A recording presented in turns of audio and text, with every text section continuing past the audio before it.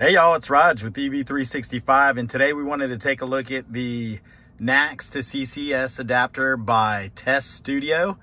And it's a real sturdy feeling adapter, much sturdier than the one that Rivian worked with Tesla to give us.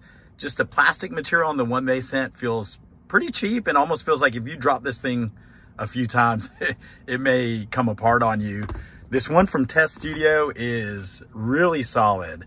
Even the clip on top is very sturdy. Feels like it's going to last a little bit.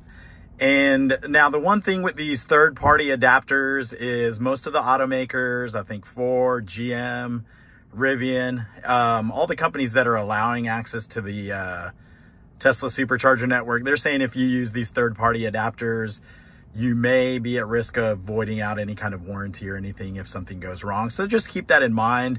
What I suggest using these third-party adapters for are if you're waiting on your official adapter from your auto manufacturer, and you do need to make some road trips, this is a good stopgap until those get there. And then, of course, once you've got it, it's always good to have a backup. Obviously, you're depending on this adapter to be able to use those superchargers on road trips. So if anything goes wrong with that adapter for whatever reason, you've got a backup. So this one, basically that NACS charging unit just plugs right into it, and then this goes into your CCS port. Another important thing to point out, a lot of people still get this confused. This is strictly for DC fast charging at these supercharger units. This is not for use on the Tesla destination chargers that you'd find at a hotel, or the Tesla chargers that you have at home. You need a different type of adapter for that. That doesn't include these two pins down here. And of course, that's for just a lot less current. So yeah, let's go give this thing a try and see how it works. I've already got our Rivian set up in the Rivian app, so I can just plug and play. Every auto manufacturer is going to handle it differently. If your manufacturer doesn't allow plug and play through their app, you have to then sign up through the Tesla app and you can activate the charge through there. So let's give this thing a try. Oh, and wanted to mention, not sure if you can see that on the bottom, but this thing has a weatherproof rating of IP65, so it can handle, you know, a little bit of rain and moisture and, you know, some dust protection.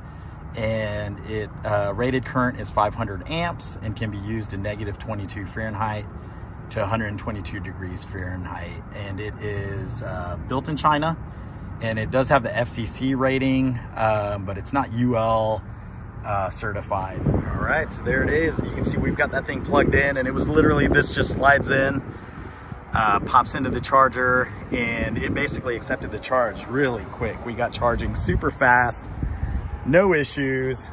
We're gonna come in here and just kind of take a look at the screen, and you can see it's charging.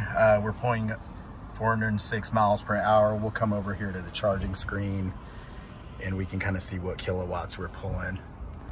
Let's switch that over there. Yeah, 161 kilowatts an hour, which is typically what I get on these Tesla superchargers. So it seems to be working great.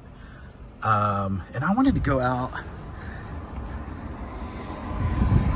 Now it doesn't lock in, so I wanted to see. Yeah, you see that? So that's something that I don't recommend you do, and it is a safety issue kind of with these third-party units, is you can just pull it out when it's being used. There's no locking mechanism on the unit itself. So again, you got to be very careful when using some of these units. So if you are using this, I would say stick around, keep an eye on it. All right, y'all, I've got it plugged back in over here, and you can see, again, it's charging. It has no problem picking up the charge. It's super quick.